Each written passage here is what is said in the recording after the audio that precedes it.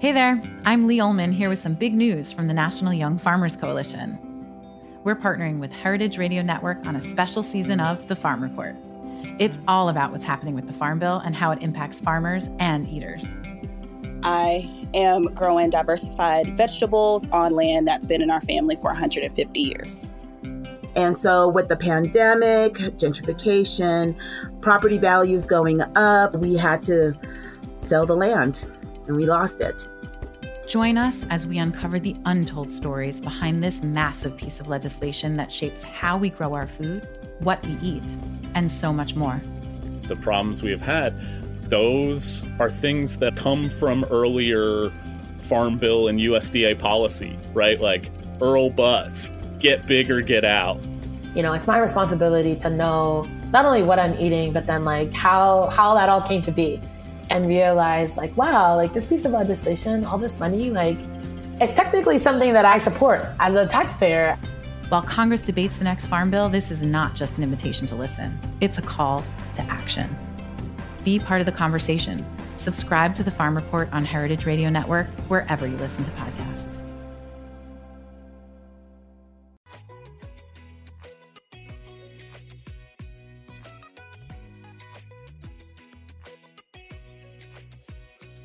Hey everyone, you're listening to Item 13, a bi-weekly podcast covering everything African food, and I'm your host, Yom Tego. Every other week, we'll delve into the world of African food, chefs, curators, and bloggers. I hope you enjoy it.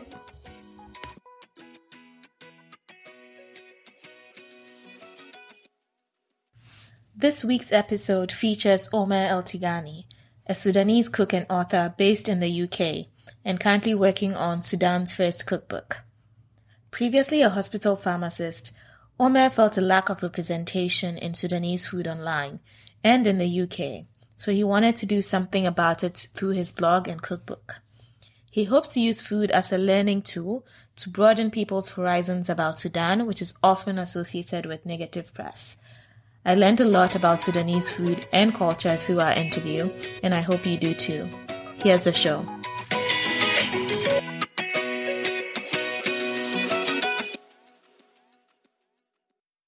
So welcome to Item 13, Omer. Thank you. Thanks for having me. Yeah, this is great. I've been following you online. I watched your CNN special, so it's great that you agreed to be on here. I'm excited to learn about Sudanese food, which I don't know a lot about, so this should be very interesting, I think. And also just learn about your personal background and sort of how you got into this space. Sure. So let's first start about you. Who is Omer? Where did you grow up? And sort of, could you tell us, your earliest memories you can remember of growing up in Sudan? So I was brought up in Sudan. However, I wasn't actually born there. I was actually born in Dublin, in Ireland. Oh, okay. Okay. Yeah. I was actually born there on the 17th of March, which is St. Patrick's Day as well. Yeah. So, born in Ireland on St. Patrick's Day, okay. Yes, actually. So a funny start to life. And then I moved to Khartoum. My family moved there. Okay. And then I lived in Khartoum for about 5 or 6 years. And kind of had my early years there, essentially. Just with family, kind of growing up, settling in. And then around the same time, Sudan was kind of going through some difficulties and a lot of people were leaving Sudan. So when I got to the age of 5 or 6-ish, my parents took myself and my 2 brothers and we moved to the UK. And I've been here since. So I've been living in the UK since about the age of 5 or 6. Okay, cool. Do you have any memory? I don't know how many of us remember, stuff from when we were 5 or 6, but do you have any memories?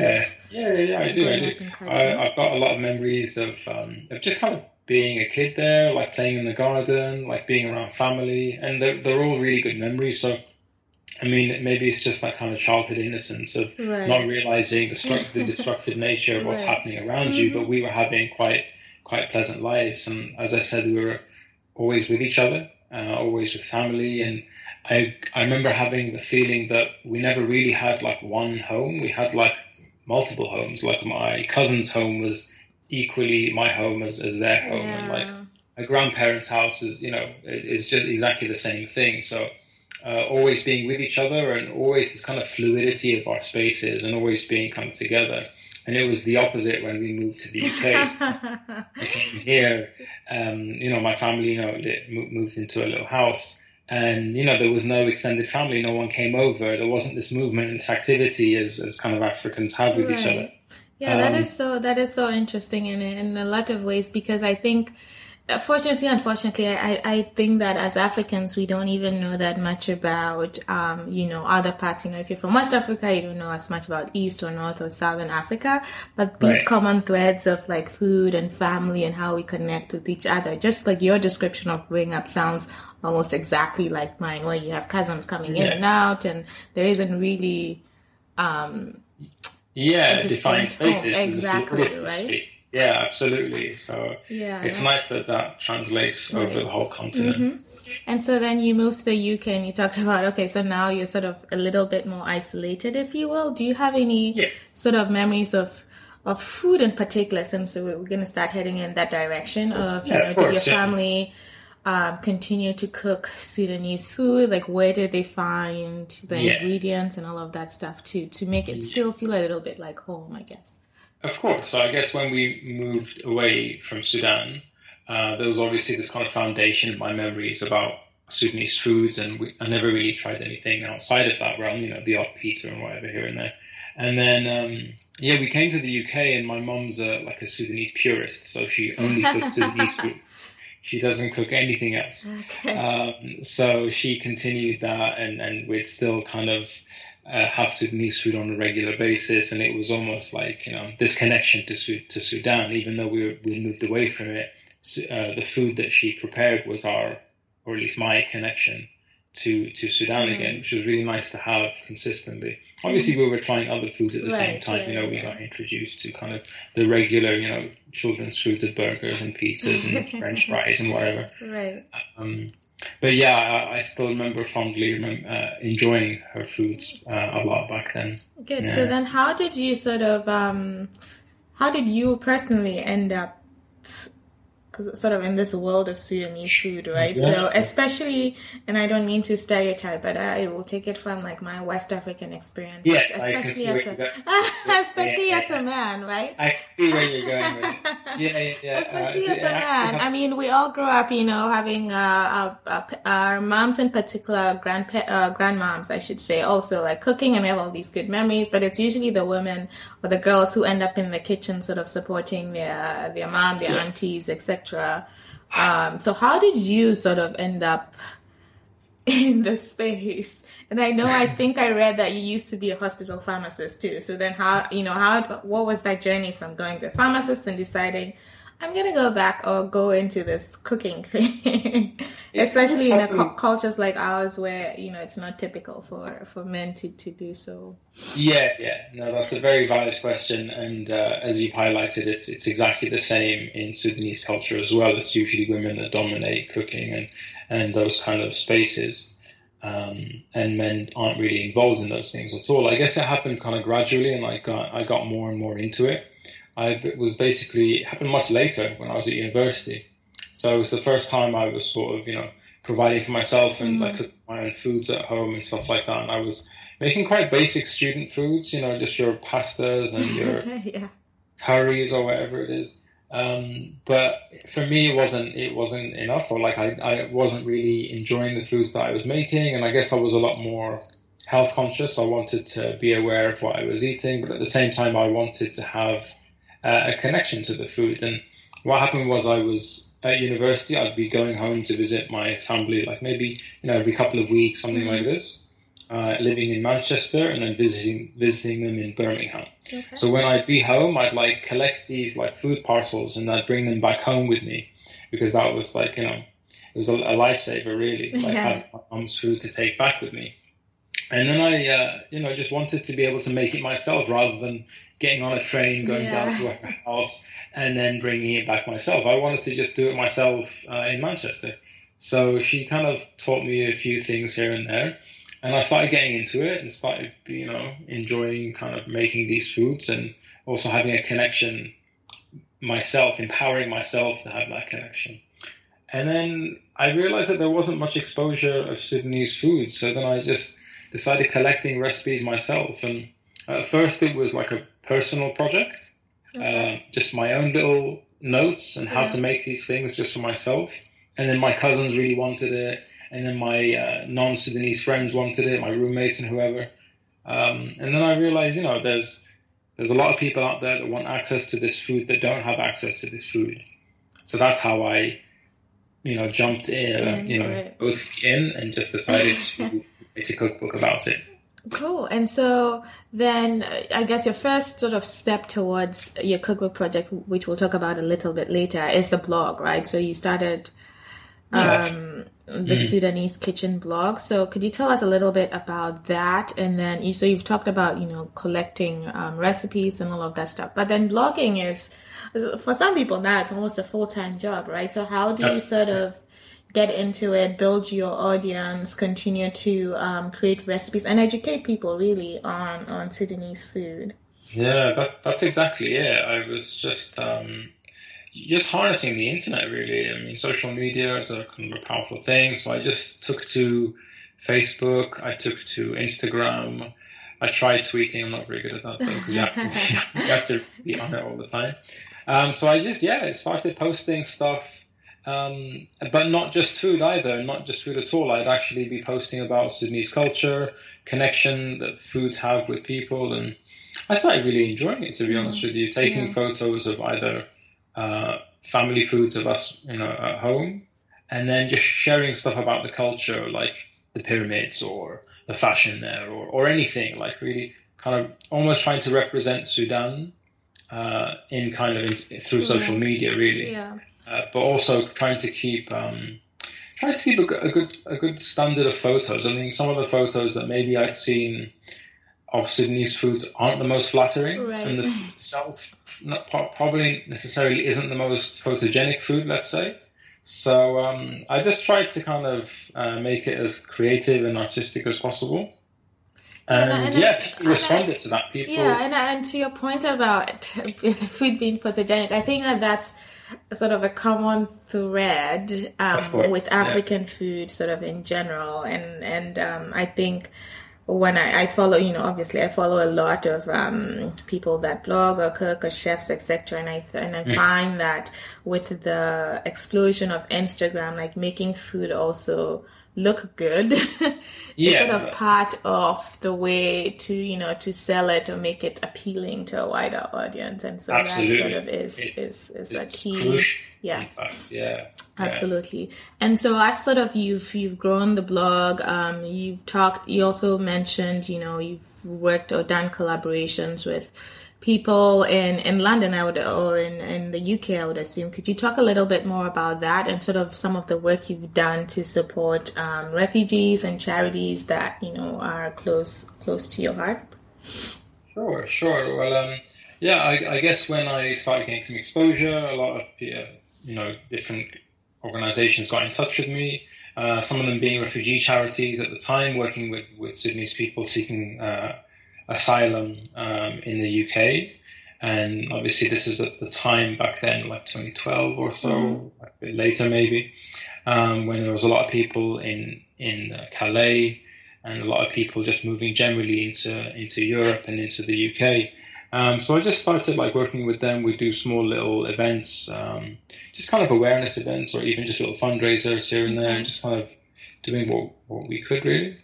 But also those events weren't just confined to the UK either. I think that the time that Trump put a ban on 7 majority Muslim countries, Sudan being one of them at the time, from entering the States, there was an online organization called Broaden Kingdoms, based in New York City, and they'd asked me to come and maybe curate a menu for them that they would use as a fundraiser for people seeking asylum again in the States as well. So it was nice to kind of collaborate with these organizations and help out where I could. Right, and that's such a great example of using food to bridge sort of cultures and and what do you call it?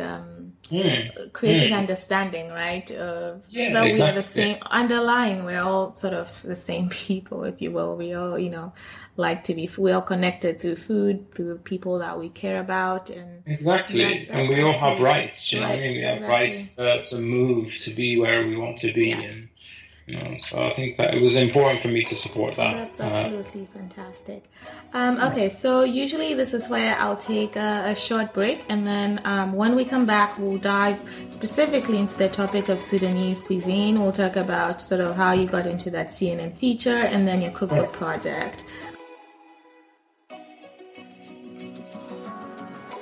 Back from the short break, we're now going to sort of delve into what is Sudanese food. In preparing for this interview, I realized it hit me that I actually don't even know what Sudanese food is. And when I think of North African food in general, I think the things I think of are probably more Moroccan. So tagine and, couscous and all of sort of the aromatic spices that go with that. So why don't we do that first for our listeners, sort of what is Sudanese food, if you could break that down for us? Sure. Well, I think a good way to kind of summarize it is that Sudan itself is a very kind of diverse country. It does have a lot of foods from North Africa, but then it also has a lot of foods from West Africa as well, and even kind of central parts of Africa too. So there's this misconception that maybe Sudanese food is a particular type of food and it's one defined thing. But in reality, it's a whole host of different things because the country is so vast and so large that it really encompasses a lot of kind of North African, even West African, obviously East African, and even central parts of Africa as well. So, it just really lends itself to a whole host of different things. So, yes, there are a lot of Middle Eastern, North African foods. That's had a very big influence since, I guess, the Islamic period, when the majority became majority Muslim, of course. And with that kind of cultural impact, a lot of kind of Middle Eastern foods became very commonly known in Sudan. So things like moussaka or different types of rice dishes or salads, things like that. Okay. A very kind of Middle Eastern influence. There's a very common dish called fool, which are fava beans. Okay. And you get that's actually quite spread out as well in the Middle East as well. I think I've had those beans before. And then would you typically also have, and this is just me being not knowing enough about the food, but something similar, for example, to flatbreads, for example, or falafel type. There's many different types of bread in Sudan. There's the typical national bread, which is a flatbread. Okay. It's called Aish Baladi. It's like a typical flatbread, really. But then there's also kind of very typical Sudanese breads that you wouldn't really find elsewhere. Okay. So one is like a pancake bread called gurrasa. And it's quite similar to the Ethiopian injera, but it's not made from teff. It's actually made from wheat. Okay. But it is fermented, so you do kind of get this sourness to it as well. Then there's another type of bread, which is a very wafer-thin bread, very, very thin sheets stacked up on top of each other, and that's called kisra. Okay. Now, that's made from fermented sorghum. Right? So sorghum's a type of flour that you're not really going to see that much of, at least in Europe and North America. Yeah, not exactly, right? So mostly in Africa. Yeah, definitely. So where do you find, not to break your flow, but where do you find these harder to find sort of ingredients, like the grains, for example? Is that easy to find in London or UK or? Yeah, I mean, in London, we're quite lucky. You have a lot of access to a lot of international foods. Specifically like African food stores or like a specialist food store would have something like that. You're not really going to find it in your supermarkets or anything like that. So you do need to go to a specialist. But because it's London, I think it's quite easy. Other parts of the UK, it will be quite difficult. But I'm hoping to try and make that easier for people by bringing stuff in from Sudan as well. And there are already people that do that as well. It's just that people don't know about it. So there might be access to these ingredients, but people just don't know how to get them or where to get them Yeah, from. and probably if even people, go to these specialty stores and they see it, they're like, oh, that's interesting, but then they don't know what to do with it, Yes, exactly. Yeah, so, and then what about sort of desserts and sweets? Like what do Sudanese typically do for those? So all sorts of things, again, because of the difference in cultural influences. You do get, again, a lot of Middle Eastern desserts and North African desserts as well. Something that's commonly eaten is called she'eria, which are like these vermicelli pasta. Okay. And they're served with like a sugar syrup. Ooh. Then, yeah, really good. Then there's a lot of like really typical Middle Eastern stuff like kunafa, which is like the very, very thin angel hair desserts. Basta is exactly the same as baklava. Okay. But then you get more kind of West African influenced foods like medidas, and they're like a porridge. It's like a very kind of sweet porridge, and they can be made from different things. So like dates, or they can be made from millet, or they can be made from sesame even sometimes. Wow. And again, you see the difference in the consistency because some of the West African ones are, as I said, are quite porridgey. They're quite eaten out of a bowl, whereas some of the Middle Eastern ones might have a bit more, spiced a bit differently, or maybe made from a different type of base. That is so interesting to me, the sort of West Africa. But I guess when you look at the map of Sudan, like it's it's not just north, but it's eastern, and then goes a little bit down central and almost west. I suppose. Exactly. I mean, let's not get any misconceptions. Sudan definitely isn't in West Africa, right? Because the connection that it's had since Islam kind of became about. There's something called the Sudan Road, which actually went from West Africa, like Ghana, Nigeria, northern Nigeria in particular, and it cut through Sudan, which is why it was called that, and it led to Mecca on the other side of the Red Sea. Okay. So what that was, it brought a lot of West African pilgrims through Sudan on their way to Mecca to pay pilgrimage. Sometimes a lot of these groups wouldn't even make it to Mecca, but they might have enough to kind of start the journey, but they wouldn't have enough to complete the journey. So a lot of people would actually end up residing in Sudan because they didn't get back, or maybe they did go, but on their way back they decided to just stay. So. And then they would so that's where you sort of started to get that I guess West African exactly. If you will. Yeah.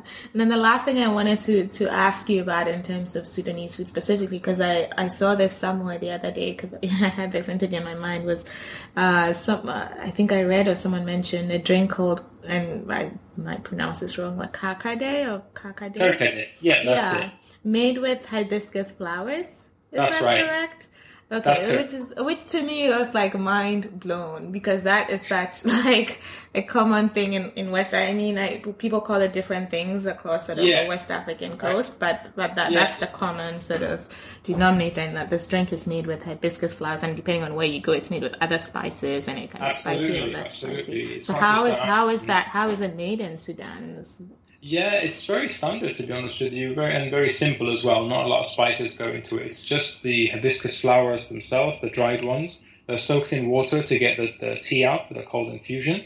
And then they're just sweetened with sugar, so quite straightforward. Oh, but nice. We're lucky in Sudan that we also have the white variety as well, which I've rarely seen elsewhere. So there's white karkade, which is made from the white hibiscus flower. And it has a slightly different taste. There's still that kind of bitterness. But it's just ready to try Sudanese food. Say that again? This all sounds so good. I'm just ready to dive. I've never had Sudanese food, so. Oh, you'll love it, honestly. Yeah, that's interesting. That's almost like white sangria and a red sangria, almost, if you want to call it. Yeah. Obviously, hibiscus is not just African either. I've seen it in Mexico as well, obviously. Jamaica. But it's just one of those interesting sort of, again, connecting threads, if you will. Exactly, and that's what I'm interested in, is like tracing the roots of these foods, why they've made their way to other parts of the country or the continent or even the world. So I like making those connections. Yeah. So it's interesting. That's great. And then let's talk about then the food scene in the UK as it pertains to Sudanese food. Like, what's in sort of your experience? I know because when you were in Manchester, that probably wasn't the best representation, of course, probably not as diverse, but in London per se, do you think there's enough representation, and sort of what have you done in terms of events, supper clubs, either there or, around the world, to sort of start to introduce people to the variety within the Sudanese cuisine? Yeah, sure. Well, to be honest with you, things have changed quite a lot, actually, since I even started this project, like 3-4 years ago, something like that. So yes, at the time in Manchester, there wasn't a Sudanese restaurant. But at the time, now, there is actually a lot more Sudanese foods available. And it's the same for London too. So in London, there was a very well-known Sudanese restaurant that closed down about 5 years ago. Oh, no. Yeah. And now there isn't a Sudanese restaurant in London, which is quite unbelievable, really, considering it's like such an international city. Yeah, of course. But that doesn't mean that there aren't other restaurants in the UK. There are others in Brighton. I believe there's one in Leeds as well. And I think in Manchester too. So... yeah, there are other restaurants around, but the scene is very small. Okay. And some of them, at least the ones in London, they're more like small kiosks. So there is access to Sudanese food, but they're in kind of small kiosks in the market. I wouldn't say they're restaurants. Right. You know what I mean? Okay. There's definitely some traction there, and I think more and more people are having access to this food. So then in terms of how you add to that space, in terms of events, supper clubs, etc., like what are some of the events you've hosted, and what's that experience been like? Oh, it's been really great. So it's mainly because there isn't that much access to Sudanese food that I decided to kind of make these kind of supper clubs and pop-up just as a way for people to try the food, to have access to it. And I post about it, and they come and they buy the tickets, and we sell out very quickly. And it's a really fun experience to do. And I work with my friends, and they're always very fun experiences. I really, really enjoy hosting them a lot.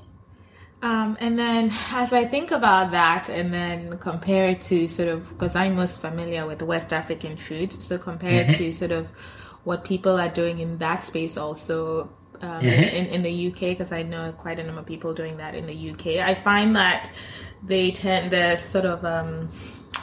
struggle. I shouldn't say struggle, but one of the challenges that is faced is sort of maintaining the authenticity of what you're trying to present to your audience, while at the same time trying to make it accessible, right? So to a Western, quote unquote, a Western audience, right? Exactly. So in as much as you want to sort of bring your home cooked food, not even home cooked food, but like food from home to a wider audience, you're also sensitive to sort of the palate in sort of the place where you're at. So how do you address that, or do you not find that to be as much of a No, that is a challenge. I think it's definitely going to be a challenge when you do want to kind of share whether it's African foods or Sudanese foods or anything to someone who's not used to that food for the first time. So yes, that is a challenge. So what I try to do is be very selective with the things that I'm introducing them to. I'm very aware that these people have never eaten Sudanese food before, and they know nothing about it. So I wouldn't want to make them something that they're a little bit more adventurous, for example. I would kind of take it easy on them for the first few times. Typically, Sudanese foods are sometimes eaten with your hands. So when I've done these events, I always kind of understand that maybe people aren't going to be that comfortable to do that. So I kind of slowly, take people on small little steps and try and kind of test them at the same time as well. Allow them to, if they're willing to be more adventurous, to be more involved in the way we eat the foods. And that I find that to be interesting. Because I remember I was in Dubai one time, and I went on this food tour. It was super authentic food tour where you go into like the Emirati local neighborhoods and try like proper Emirati food. And sort of the culmination of the tour was like a real Emirati dinner, family dinner, where you sat on the floor and it was family style dining, and we all had to eat with our hands. Right. And I remember, like, to me, it's just such a natural. It's not, I do it without a second thought. But it was such an experience for most of the rest of the group Absolutely. that it just did not even.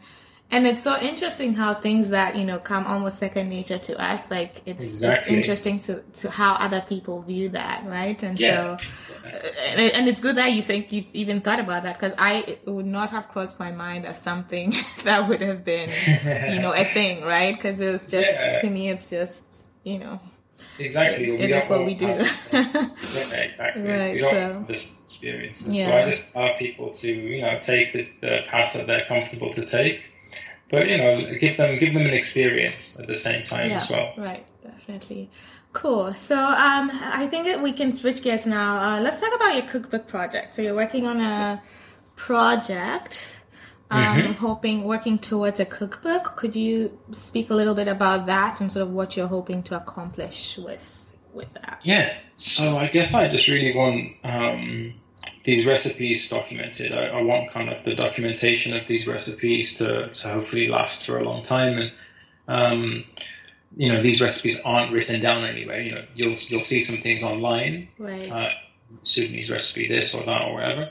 But I really want a proper cookbook for Sudanese food. And what's interesting is this has never been done before.